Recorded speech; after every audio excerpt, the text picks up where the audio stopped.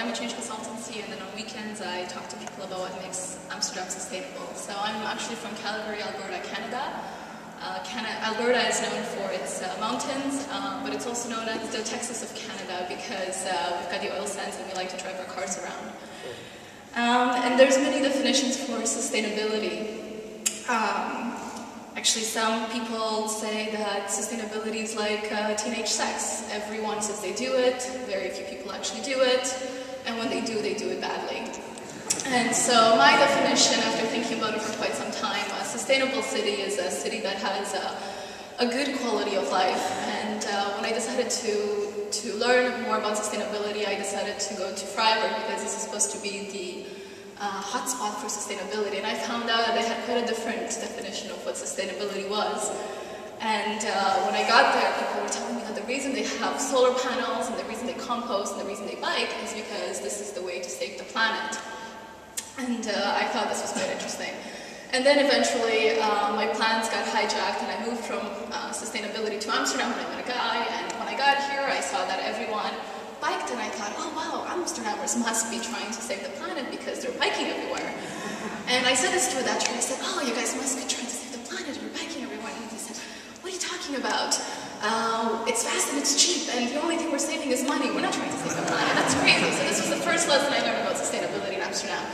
And here's some more lessons that I've learned in the last 10 months. The next thing I learned was that if it wasn't sustainable, Amsterdam wouldn't be here. So I'm sure you've all heard the expression, God made the world, but the Dutch made the Netherlands. And until recently, sustainability wasn't really used so much in the Netherlands, as I found out in my research, because really the Dutch were just too busy just making sure they were staying dry, and there was no time for buzzwords like sustainability. And this was kind of interesting to see. But then, I mean, being dry is definitely a requirement for a sustainable city, but it's not sufficient. So what I found is that Amsterdam is not just a place to live, but it's also a place to enjoy life. And maybe you're familiar with the fact that in the 50s, the car kind of became very popular, not just in North America, but here as well. So there was a plan to solve traffic congestion by filling in both single canals, and for you who like maybe biking or walking along the canals, you'll be glad to know that never went through. And you'll probably agree that Amsterdam is more sustainable as a result. And yes, I get to talk about the Provos. I love the Provos. You might know them as a joking anarchist group, but really they're just a bunch of hippies that were trying to make the city more sustainable. And they're most famous for their white bicycle plan. They tried to set up a bike sharing plan where everyone can pick up and drop off those white bikes. It didn't really work out, but guess what? Fast forward a couple decades, and cities all over the world are using the bike sharing programs that were inspired by them. Maybe you're familiar with the Car2Go program today. It's not so innovative because, after all, it was again the Provos who first came up with the ideas in the 60s and successfully piloted it in 1974, the electric white car sharing plan.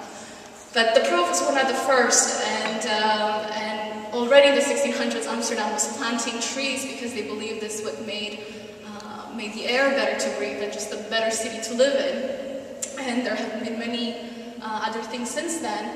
And for example, one thing that I find quite interesting is the creativity and the resourcefulness in the city, I think, really makes Amsterdam a sustainable place. So things like the container houses in northern Amsterdam, we definitely don't have this in Canada because we've got a lot of land, so we don't have to worry about where we put people.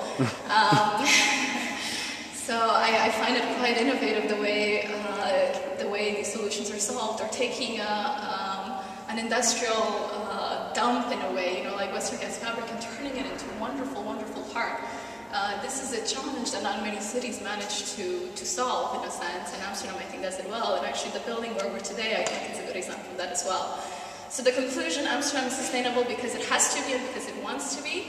If you don't think it matters, think again, because this is the reason why people love living here. This is why they come and they never leave very often.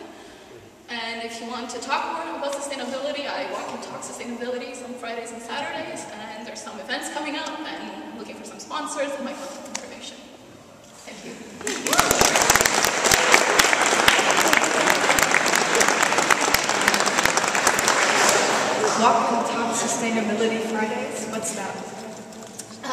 we walk around Amsterdam in different hotspots, and we talk about what makes those places sustainable, and maybe where more work is needed to make it more sustainable.